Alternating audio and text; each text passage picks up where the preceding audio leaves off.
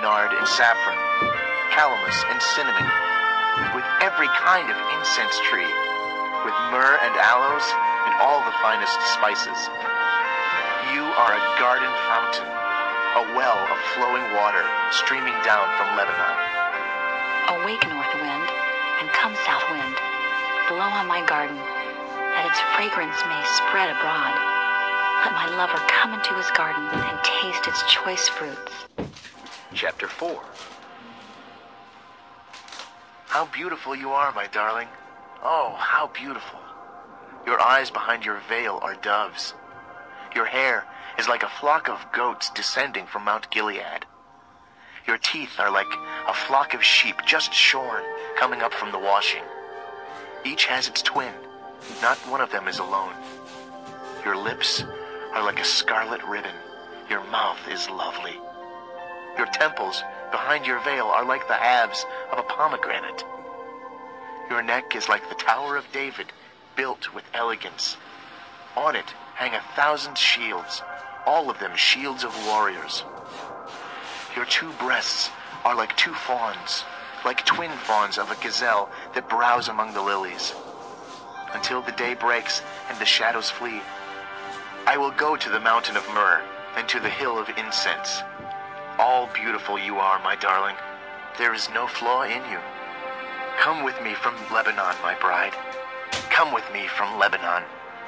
Descend from the crest of Amana, from the top of Senir, the summit of Hermon, from the lions' dens and the mountain haunts of the leopards.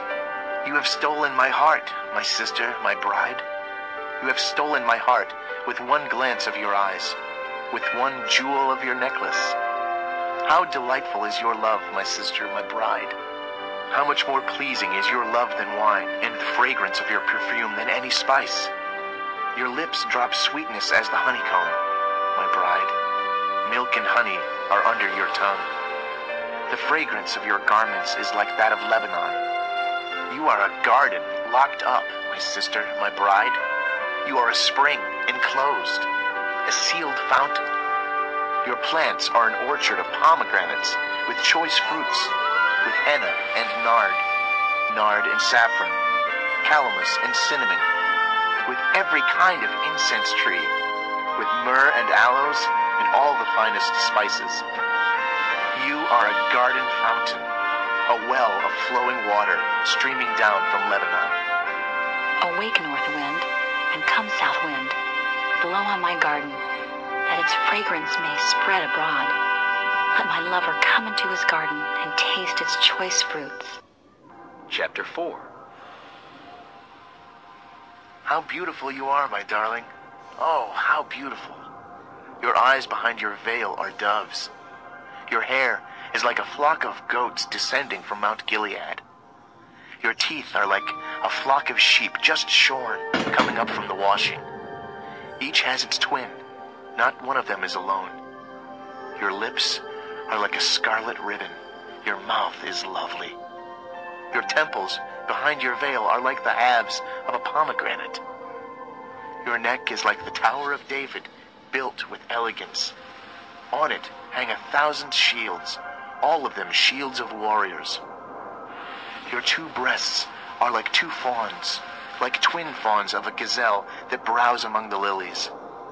Until the day breaks and the shadows flee, I will go to the mountain of myrrh and to the hill of incense. All beautiful you are, my darling. There is no flaw in you. Come with me from Lebanon, my bride. Come with me from Lebanon. Descend from the crest of Amana, from the top of Senir, the summit of Hermon, from the lions' dens and the mountain haunts of the leopards. You have stolen my heart, my sister, my bride.